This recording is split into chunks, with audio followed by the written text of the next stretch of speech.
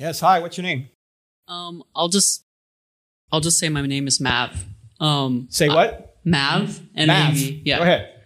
Okay, so my question for you is, if God said that there is going to be male and female, and then there's some variety within that called intersex people, why do you guys insist on this binary definition of sex when clearly biology is not so binary? There are intersex people, and you'll say, oh, it's just 1% of people, et cetera, et cetera. And then also, let's extend that to same-sex relationships. So you have someone who's born heterosexual, bisexual, or homosexual.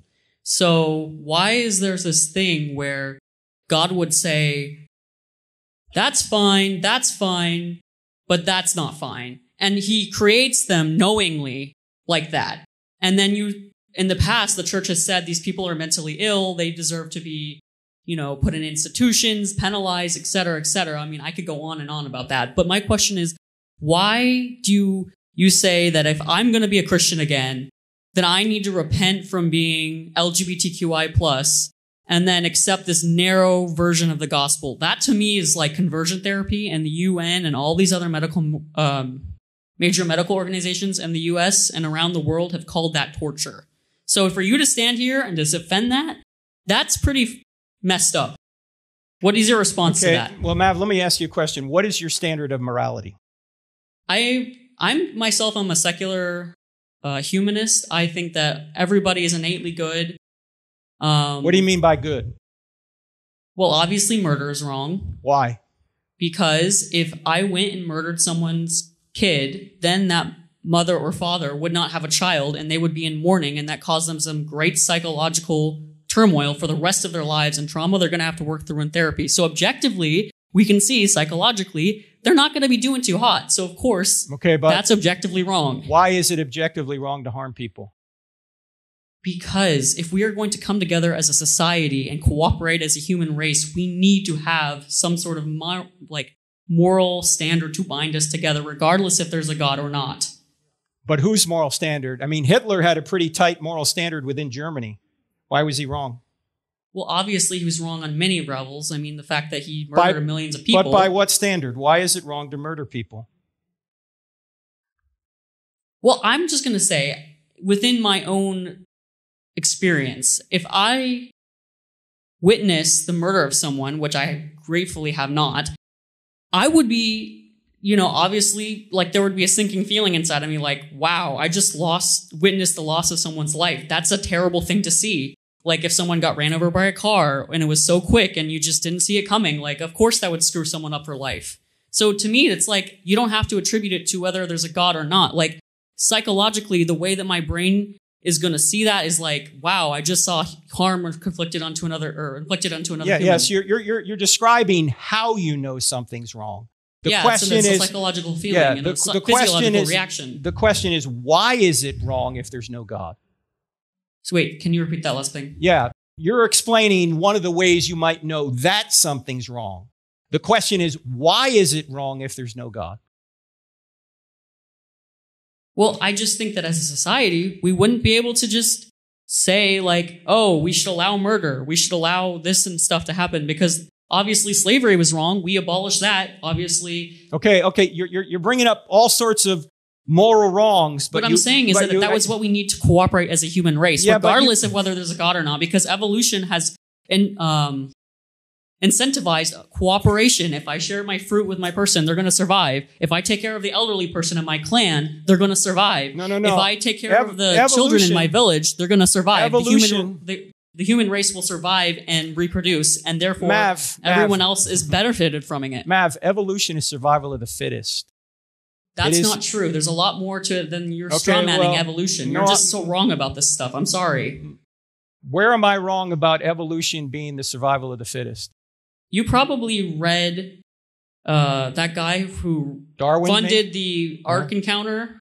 Maybe you or whatever in Kentucky. You probably read his straw man version of evolution. And I really don't think that you really talk to biologists and you really know what's going on. Because there's a whole lot of stuff that a lot of you guys will just straw man and not even take as what it actually says. Hold on. Okay. Got a lot of people behind here. I'm asking you simple questions. You come up asking a moral question. I'm asking for a moral standard. You haven't given me a moral standard. I've said objective morality. That is a moral standard. Where does the objective morality come if there is no God? I'm not the source of objective. From within our wiring, from collaborating with other people. Okay. There are negative consequences to murder, obviously. Negative is a moral term. You're importing a moral standard into your atheistic system, and you're stealing it from a theistic worldview. That's not true. Well, I'm sorry. You don't get morality. There are so many moral standards besides Christianity. There's Buddhism. There's Shintoism. There's all these different moral codes from all over the world that I've read about, that I've imported. So that's not true. Mav, I'm going to have to ask you to move away from the microphone unless you give me a chance to respond. Okay? Fair enough. Okay? So there is no objective moral standard unless some kind of God exists. Everything is just a matter of human opinion. And so when you hold up a sign that says that certain people have treated LGBTQ people wrongly, they have, and there's so much evidence for it. Mav, you might be exactly right about that. But I am. I have experiences and data to back it up. Okay, well, I'm sorry that people have treated you poorly. But you don't have to go on and spread these bigoted viewpoints on YouTube and Facebook like you do. It's just a bunch of misinformation. You have no idea. You have blood on your hands. Okay, Mav. Do you want to have a conversation, or you just want to... No, I really just would like you to just apologize and turn around and see that what you're doing is harmful. Mav, there's only harm if God exists. Harm is only evil if God exists. And so you're stealing... harm regardless if God exists or not. Thank you, Mav. You're not interested. Thank you for coming. Hey, Mav, if I gave you a book, would you read it? Is it on Audible? I have severe ADHD. I don't have an Audible with me, but Is it on any type of written I'll tell you what. If you go back to text to speech, if you go back there and you give Evan at the table your email address, I will email you personally. Okay. All right. Thank you. And by the way, before we go to the next question, now that I have a chance to speak here, I appreciate people coming here who have a different point of view, but it's got to be a dialogue. It can't be a monologue. And I think that, yes, people who identify as LGBTQ have been treated poorly. But I also think now that Christians are being treated poorly. And both of them are wrong. We ought to respect people even if we disagree with them. But that's a moral category. And respect only makes sense as a moral category if there's a moral standard beyond us.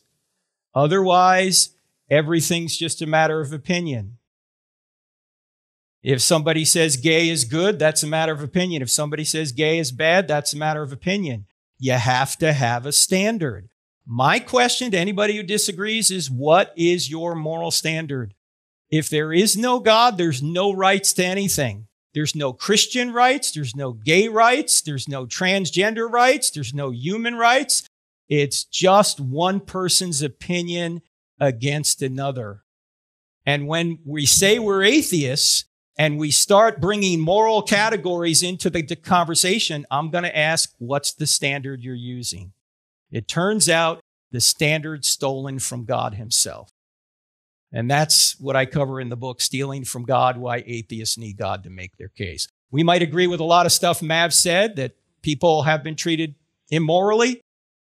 But unless you have a moral standard outside of yourself that we're all obligated to obey, it wasn't really immoral. Do you see the point?